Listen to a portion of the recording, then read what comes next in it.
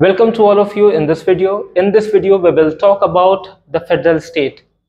We have already discussed the concept of unitary state in the previous video. So in this video, we will talk about the federal state, that what a federal state is. Now, what is a federal state? Federal state is a group of partially self-governing states which work under a central federal government. For example, if there are four partially or wholly self-governing states with the name of A, B, C and D. So A, B, C and D are the four self-governing states, either wholly or partially. So when they come together and they form a central federal government, now they are called a federation, which is also called a federal state. So this is the federal state, and one very important thing which I would like to state about the federal state is that this grouping is not the result of any kind of coercion. This grouping is the result of an agreement among all the constituent states.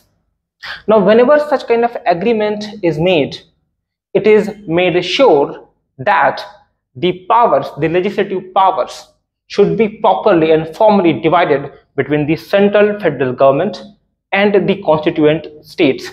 It should be properly clear that what are the subjects on which the central federal government will make laws and what are the subjects on which the constituent state will make laws.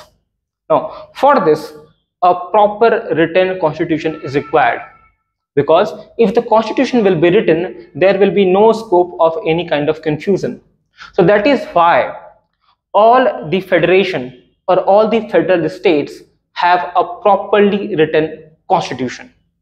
Now, as far as this properly written constitution is concerned, that constitution should also be rigid. When I say that constitution should be rigid, I mean that it should not be easily amended. Because once a constitution is easily amended, the central federal government or the central authority starts encroaching upon the power of the constituent states. So to make sure that it should not happen easily, the constitution is always made rigid as far as the federal states are concerned. So here we can summarize the federal states in 5 points. The first thing is that the federal state is a group of partially self-governing states under a central federal government. The second thing is that this grouping is the result of an agreement. And the third point is that the legislative powers between the central federal government and all the constituent states are properly divided. And to make sure that there should not be any doubt or confusion regarding this division of power, there is always a written constitution. And to also make sure that the central federal government does not encroach upon the power of the constituent states, that constitution is usually made rigid. It means it is not easily amendable. So this is the whole concept of federal state. Now India is a unique case. As far as US is concerned, United States of America is concerned, it's a true federation, it's a true federal state, but not India. India is a unique case. Here, the states and center, they are not the result of any agreement.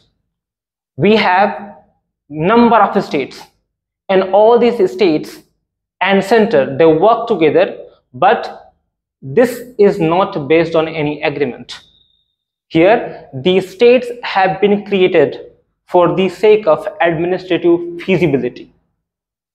So USA, United States of America, is a true federation because the states were pre-existing, and later on they came together, they joined hand under an agreement, and in this way United States of America was formed.